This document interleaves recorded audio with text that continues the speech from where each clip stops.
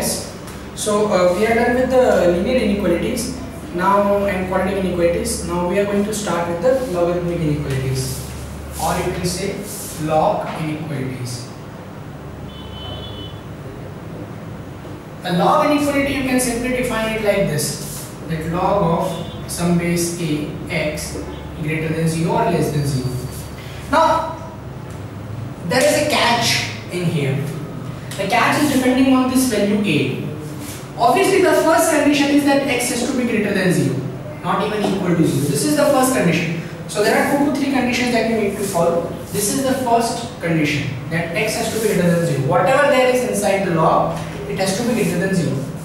Now the condition comes for the base. If base is between 0 to 1, and if you take the anti-log, so what will happen? Look here. If you take the anti-log for the base less than 1, then this inequality changes and this becomes a to the power 0. That means x is less than 1. Now when base is greater than 1, there is no problem. The sign won't change and x must be greater than a to the power 0. That means x greater than 1. Why this is happening? Because the graph behaves differently.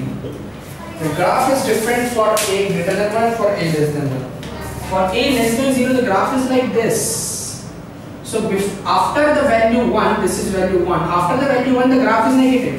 So if you want the positive values, then you have to be before 1. The values of x have to be before 1. Now, on the same hand, if you have a greater than 1, then the graph is like this. So if you want positive values, then you have to go ahead of 1. Okay, so this is for a greater than 1, and the right one is for a between 0 to 1. So check for x, the first condition. Second condition, check for the base. And then we have to check that any indeterminate form that is occurring in between. You have to check for those as well. Indeterminate form, or whenever you have got the answer, at least check it once back in the question. Okay. Now for example, let's take a question back.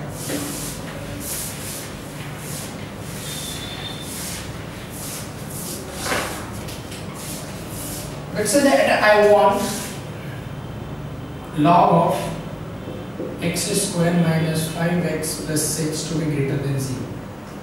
So base is greater than 1 because the log, it is written wrong here, so the base is 10, so we don't have to worry about it.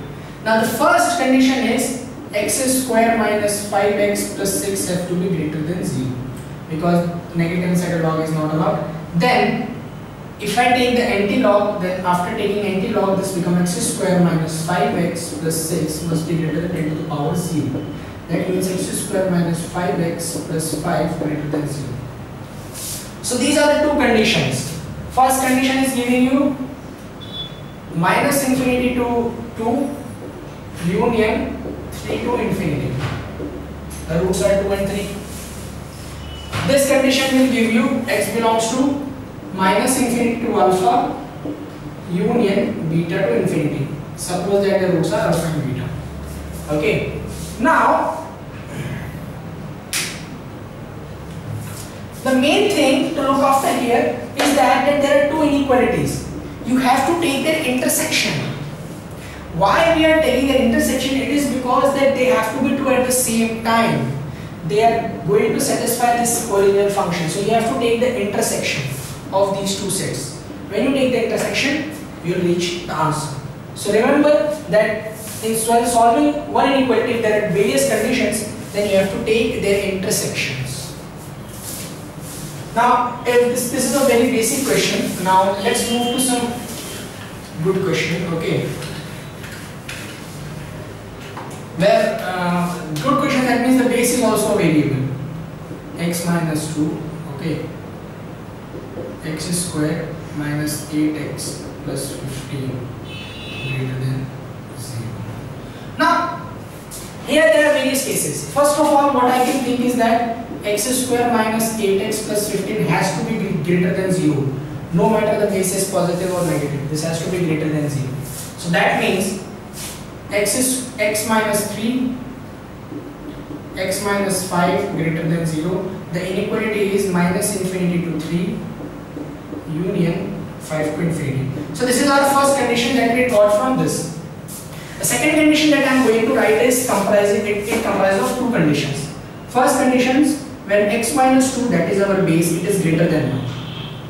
If x minus 2 is greater than 1, then this condition says me that x must be greater than 3. If x is greater than 3, then this value is greater than 1. Now if I take the antilog here, then the sign won't change because the base is greater than 0. So x square minus 8x plus 15 must be greater than x minus 2 to the power 0. That means x square minus 8x plus 15 greater than 1, x square minus 8x plus 14 greater than 0.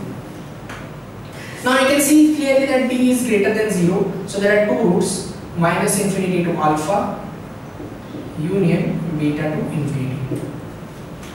Okay. Now at the same time, there is another case. The second case that says that x minus 2 is between 0 to 1. That means x has to be between 2 to 3.